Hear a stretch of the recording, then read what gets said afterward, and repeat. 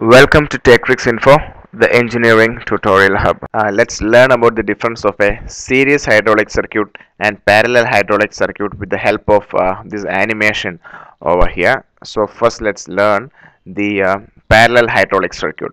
So let's identify the components. Here we have the hydraulic tank over here, and this is a pressure line going from the hydraulic tank. You can see two parallel links are going towards two hydraulic rams which are connected in parallel. So there are two hydraulic rams, and from the both hydraulic rams there is a blue marked return line coming back towards the hydraulic tank. So these are the components. Now let's see how it functions. We use a hydraulic pump or another equipment to pump this oil into both of these hydraulic rams. So the oil enters both the hydraulic rams in the same quantity.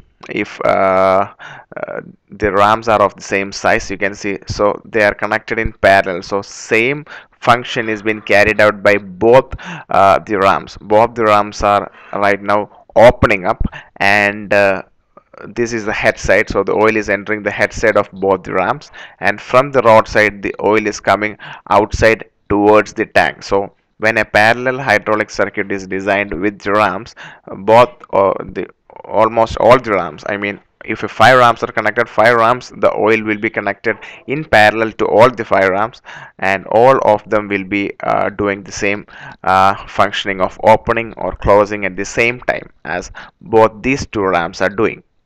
Now let's see the series hydraulic circuit. In a series hydraulic circuit, what happens is that the hydraulic oil coming from the tank is going towards the rod side of the first hydraulic cylinder or the hydraulic ram, and from its head side the oil is coming outside towards the next hydraulic cylinder's head side, and the oil from its rod side is going back through the return line towards the hydraulic ram. So in a series circuit we can see both the hydraulic rams are doing two different functions. When the first ram is getting closed, the second ram is getting opened, because the oil from the first ram is powering the second ram. So the oil coming from the head side of the first ram is actually moving towards the head side of the second ram to actually power it. So we can understand that in a parallel circuit,